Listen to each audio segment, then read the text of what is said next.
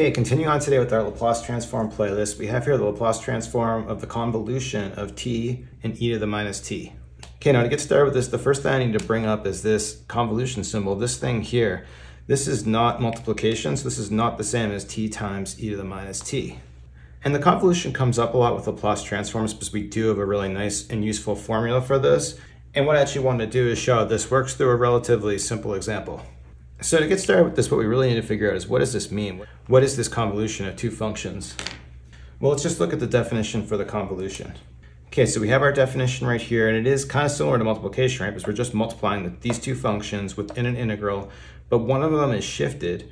So we integrate it under another variable. In this case, we'll call it v, and we have to have one of them shifted, but then we integrate it with one of our bounds as t, so we're still going to get back a function in t for this thing. And so I think maybe the best way to get used to this is just to use it on the example we have right here. So let's calculate this. So let's calculate this thing for the convolution of t and e to the minus t. So we'll integrate this thing from 0 to t. We'll let the t just be our f of t, and then we'll let e to the minus t be our g of t, but we could choose it either way and it's not going to matter. So taking our f of t and shifting it with this input t minus v, this piece is going to just become t minus v. And then taking our g of t and writing it in v, this is just going to become e to the minus v dv. And then so from here, what I can do is split this into two integrals. So for this first one, we'll have t distributing into the e minus v, but t with respect to v is just a constant, so I'm going to bring it out front of the integral and write it like this.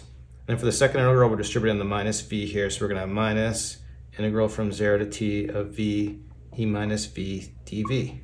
Now this is going to be easy, and this is going to be okay with integration by parts. So let's just do integration by parts on this really quick up here with the di method. So I'm going to differentiate v and integrate e minus v.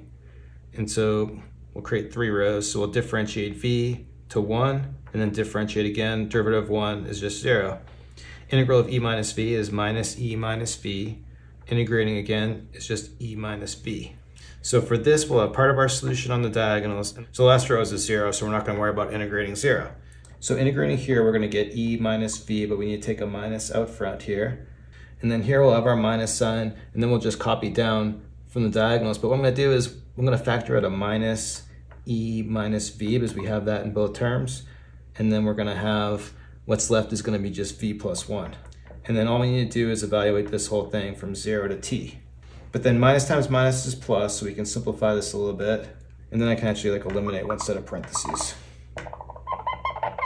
So now evaluating this first to t, we're going to have minus t, e minus t here, plus e again minus t, and this is going to become t plus 1. Then minus, we plug in 0 here for the v, so e to the 0 is just 1, so this is going to give me a minus t here. Again, e to the 0 is just 1. Then pulling the 0 in here, 0 plus 1 is just a 1 right here.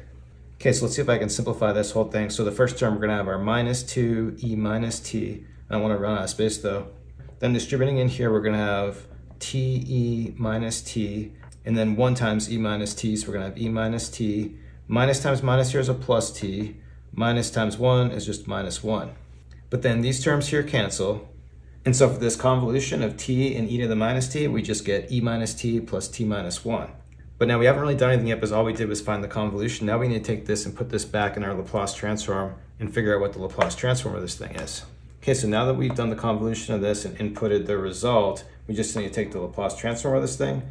And this is actually a pretty straightforward Laplace transform. One formula I'll give for this is we have for the Laplace of EAT, the formula we have for this is 1 over s minus a. So going ahead with this, I actually should split this up into 3 separate terms.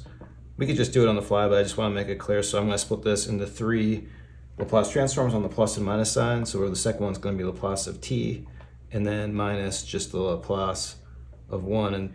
And so for this first one, we'll use this formula where our a value is just minus 1. So this is going to be 1 over s plus 1 using this. Laplace transform of t is going to be just 1 over s squared. And the Laplace transform of 1, that's just going to be 1 over s. And then I'll get a common denominator for this thing. So for the first term, I'll multiply by s squared here. For this one, I'll multiply by s plus 1. Here, I'll do something sneaky like that. Multiply by s plus 1 over s plus 1 here.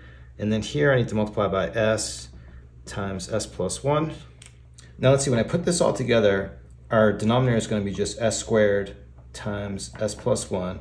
And then we just need to combine all the numerators. So this is going to give me s squared plus s plus 1 with that term. And then here, I'm going to distribute this in. We're going to have minus s squared minus s. But then s squareds are going to cancel. S is going to cancel. So what we're left with for this thing is just going to be 1 over s squared times s plus 1.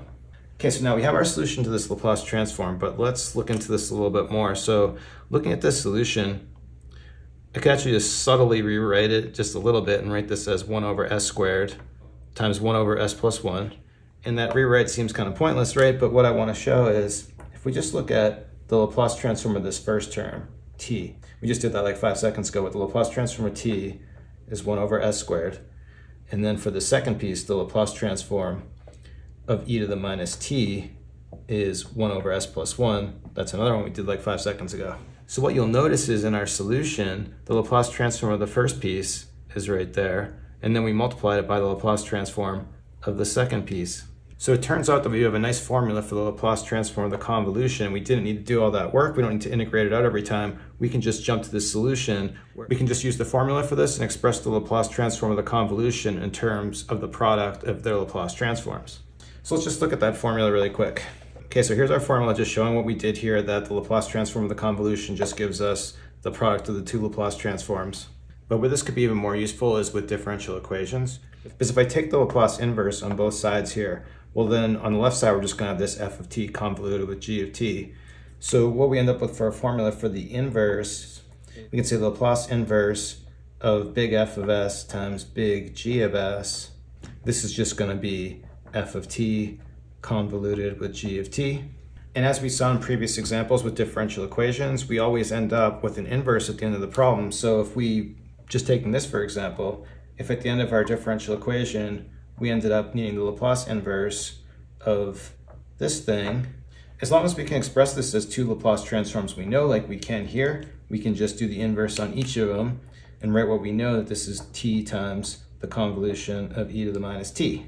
So it turns out this is a good way to get the Laplace inverses of some more complicated things where we don't necessarily have a formula for the whole thing. Like we don't really know the formula for this as it is, but if we separate it out into the product, then we have something we know how to do.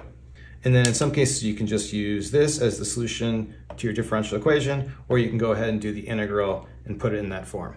Anyway, that's all for the convolution. More Laplace transforms coming in the next video. Thanks everyone for watching. Have a good day.